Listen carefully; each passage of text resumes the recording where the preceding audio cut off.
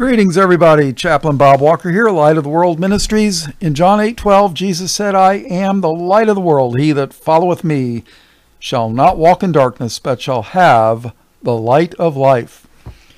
This is going to be part 6 of King Saul. Get your King James Bible, turn to 1 Samuel and chapter 23, verse 1. Now, there's a city there named Keilah. And I guess they've harvested the grains, I guess wheat or barley or whatever. And the Philistines, the Canaanites, came down and they're robbing. Everybody threshed the grains, the wheat or the whatever, the barley or whatever, and so they're coming down there to steal the grain. They let Israel do all the work. And then they go down there and they're stealing all the food. So, with that in mind, let's go. Then they told David, saying, Behold, the Philistines fight against Keilah, and they rob the threshing floors. Therefore David inquired of the Lord, saying, Shall I go and smite these Philistines? And the Lord said unto David, Go and smite the Philistines and save Keilah. Wow. And David's men said unto him, Behold, we be afraid here in Judah. How much more then if we come to Keilah against the armies of the Philistines? Then David inquired of the Lord yet again, and the Lord answered him and said, Arise. So the Lord answered him and said, Arise, go down to Keilah, for I will deliver the Philistines into thine hands. So David and his men went to Keilah and fought with the Philistines and brought away their cattle and smote them with a great slaughter. So David saved the inhabitants of Keilah. So they took the cattle of the Philistines. So, there's two types of cattle. Did you know that? There's milk cattle and then there's beef cattle. So maybe there's a mix. I don't know. Either way, they're going to get milk or they're going to get beef. Verse 6. And it came to pass when Abiathar, the son of Ahimelech, fled to David to Keilah, that he came down with an ephod in his hand. Remember, he was the son of the priest that King Saul, had murdered. And the ephod was a thing for the priests, some kind of a religious article. Verse 7, And it was told Saul that David was come to Keilah, and Saul said, God hath delivered him into mine hand, for he is shut in by entering into a town that hath gates and bars. And Saul called all the people together to war to go down to Keilah to besiege David and his men. And David knew that Saul secretly practiced mischief against him. And he said to Abiathar, the priest, Bring hither the ephod. Then said David, O Lord God of Israel, thy servant hath certainly heard that Saul seeketh to come to Keilah, to destroy the city for my sake. Will the men of Keilah deliver me up into his hand?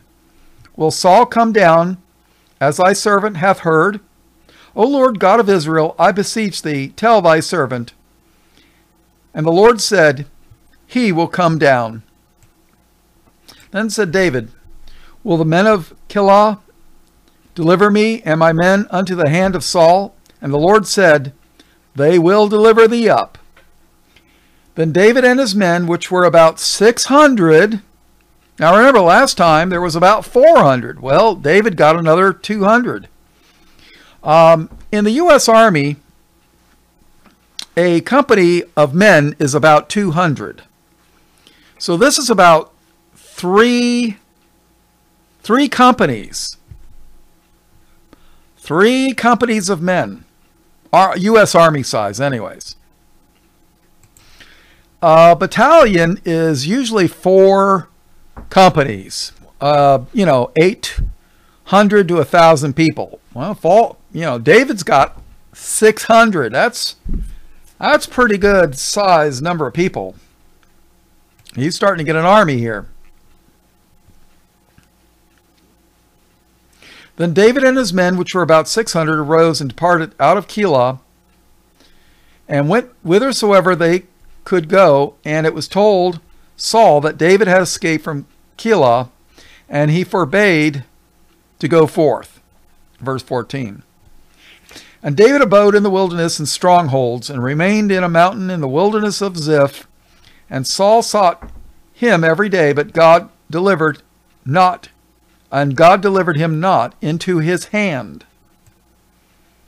So God was protecting David. Well, David's going to be the future king. And David saw that Saul was come out to seek his life, and David was in the wilderness of Ziph in a wood. And Jonathan, Saul's son, arose and went to David into the wood, and strengthened his hand in God. And he said unto him, Fear not, for the hand of Saul my father shall not find thee, and thou shalt be king over Israel, and I shall be next unto thee, and that also Saul my father knoweth. How do you like that? Jonathan loves David so much that he is willing to be his second in command. But that's not how it works. And we'll find out later. And they two made a covenant before the Lord, and David abode in the wood, and Jonathan went to his house. Then came up the Ziphites to Saul to Gibeah, saying, Doth not David hide himself with us in strongholds in the wood, in the hill of Keilah, which is on the south of Jeshimon? Now therefore, O king, come down according to all the desire of thy soul to come down, and our part shall be to deliver him into the king's hand. Boy, these people are something. Here it is, David killed Goliath, and these people want to betray the guy that killed Goliath and helped save Israel. And he just helped Keilah, the Philistines, fight the Philistines at Keilah, right? Yeah, no good deed goes unpunished. Verse 21. And Saul said, Blessed be ye of the Lord, for ye have compassion on me. What Lord is that, Saul? Is that Satan? Verse 22, Go, I pray you, prepare yet, and know and see his place where his haunt is, and who hath seen him there, for it is told me that he dealeth very subtly. Where his haunt is. H-A-U-N-T. That's a term they still use today, right? Verse 23.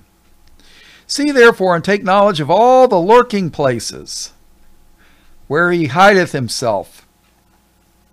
And come ye again to me with the certainty, and I will go with you, and it shall come to pass, if he be in the land, I will search him out throughout all the thousands of Judah. And they arose and went to Ziph before Saul, but David and his men were in the wilderness of Maon, in the plain of the south of Jeshimon.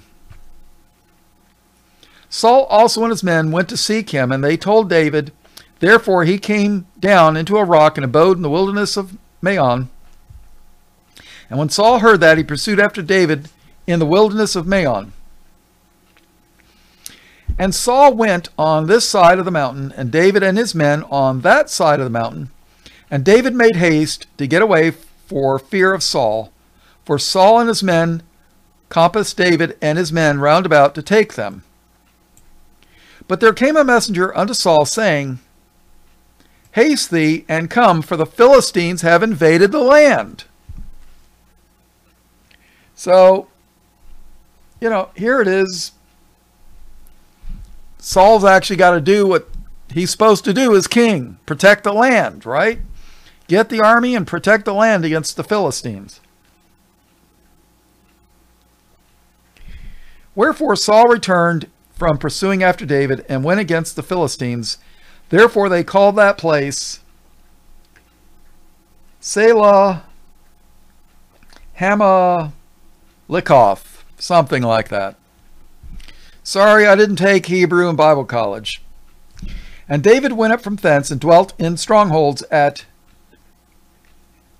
Engedi, or something like that. 1 Samuel chapter 24, verse 1. And it came to pass, when Saul was returned from following the Philistines, that it was told him, Behold, saying, Behold, David is in the wilderness of Engedi. Then Saul took 3,000 chosen men out of all Israel, and went to seek David and his men upon the rocks of the wild goats. You ever heard of mountain goats? Boy, those things can almost climb on a almost vertical wall. They're amazing. And he came to the sheepcotes by the way, where was a cave, and Saul went in to cover his feet, and David and his men remained in the sides of the cave. So evidently, David and his men are in the cave, and Saul has also went into the cave, but, David and his men were hiding, and they're hiding on the sides of the cave. Verse 4. And the men of David said unto him, Behold, the day of which the Lord said unto thee, Behold, I will deliver thine enemy into thine hand, that thou mayest do to him as it seemed good unto thee. Then David arose and cut off the skirt of Saul's robe privily. Now that's the deal. David could take his sword and cut the skirt off Saul's robe privately. Now, if you can cut off their piece of clothing, you could have just as easily cut off their head.